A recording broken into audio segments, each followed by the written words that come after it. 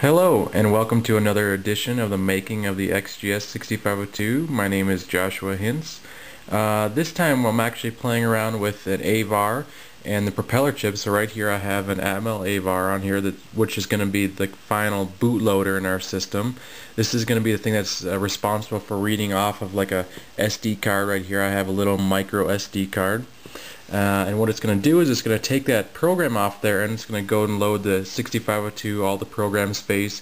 But also what it's going to do is it's going to load the propeller, which is our GPU. It's going to load its little I2C EEPROM in there, so that way you can have you can reprogram the actual graphics card, the GPU of it. And it's kind of analogous to pixel shaders and vertex shaders, basically a reprogrammable GPU that you can do whatever you want with. And that will be stored on the SD card alongside with the 6502 program, so people can come up with their own GPUs and displays and all that kind of stuff. Okay, so what do we got going on here? Right now we have a little micro SD card in here that has a little SparkFun expansion out of it.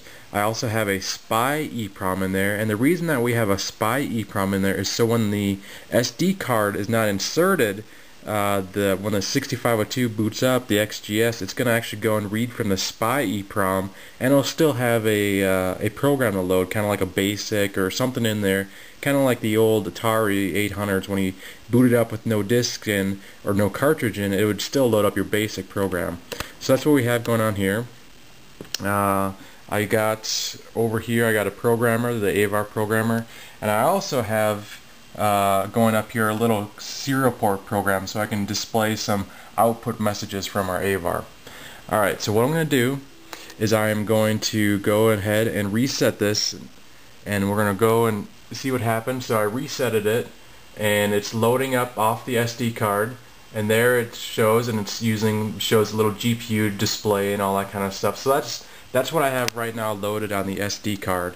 Now if we come over here to the hyperterminal display, we have a little welcome. It's going to talk to us. We're basically, that SD card is a FAT16 partition on it. It's going to tell us all the things: the sector, location, size, FAT16 type, the files that are on there. So I have a HEL EEP EEPROM program. I have a C64 EEPROM in there. So basically what I did was I hard coded it, so I loaded this HEL EEP off there. It read it in, wrote it out, and it's done, and then it displayed on the screen.